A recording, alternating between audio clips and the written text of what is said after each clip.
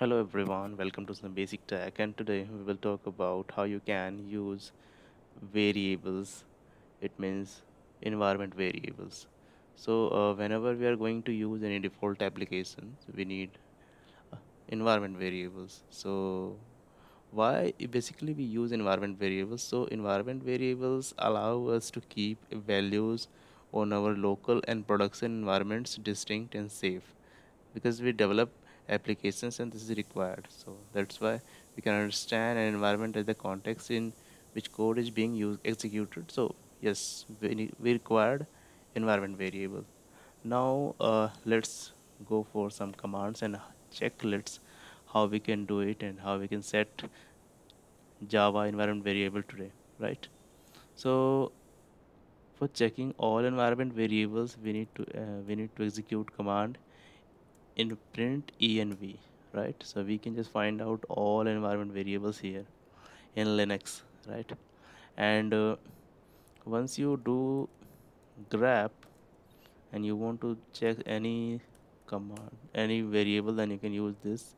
So see this one, the all kind of variables can be filtered like this using grep. And if you want to filter with the your own way, so you can also use echo and then your environment variable whatever you want to see, just like xdz, then we can use xdz. xdz is showing here. So just like that you can see whatever environment you want to see. And now we are going to move ahead to so how we can set environment variable of Java application, right? So for doing this we need to do some more things, and let's go ahead. Just cleaning my display. Okay. So for doing this, first we need to check if we have installed Java in your operating system or not. So Java hyphen version. Okay, so now see we have installed OpenJDK 1.8 version here, and in CentOS 7 operating system. And now we need to go for creating Java, but before going that we need a path that we can set for variable, right? And how we can find out that path, this is the important thing. So just finding out that path, we need to execute one more command that is very important. And let me show you how you can execute it. So just type update hyphen alter natives hyphen config Java, right? Once you type this command, you will see the full path of this application where this is being utilized. So we just only need to copy this path, right?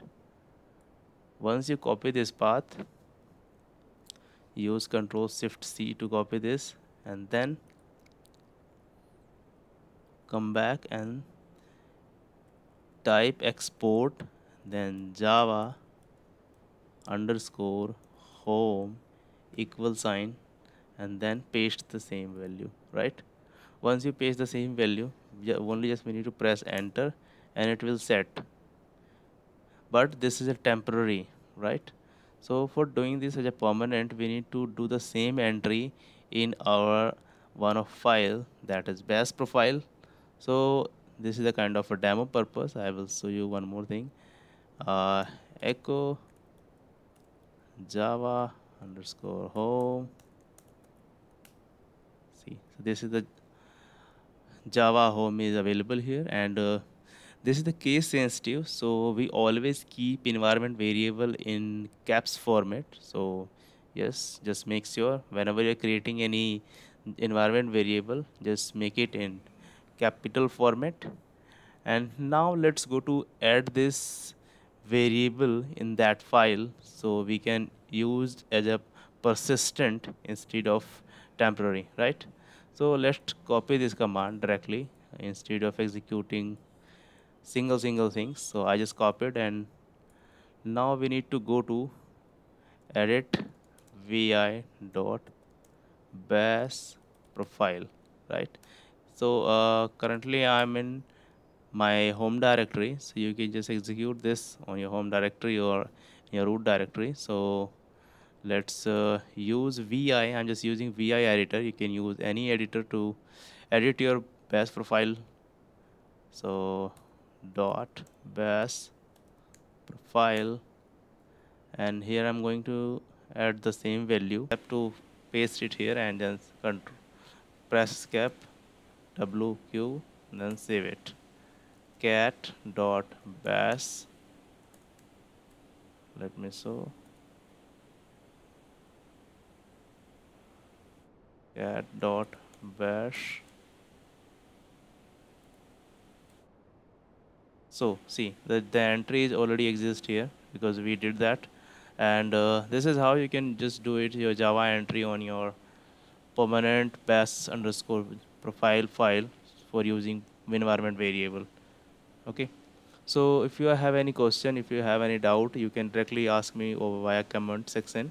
And if you want to unset this Java environment profile, then you can just do the one command, that is unset, then Java, and see unset. That's it. You don't need to do anything. You just only need to use this command to unset this Java profile, and just remove the entry from this bash file also.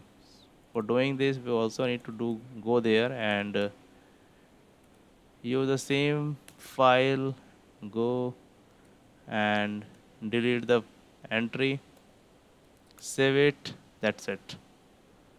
So you learned today how we can set environment variable, and how we can do it for Java, and how we can remove it, right? So if you like the video, kindly do subscribe, like, and comment.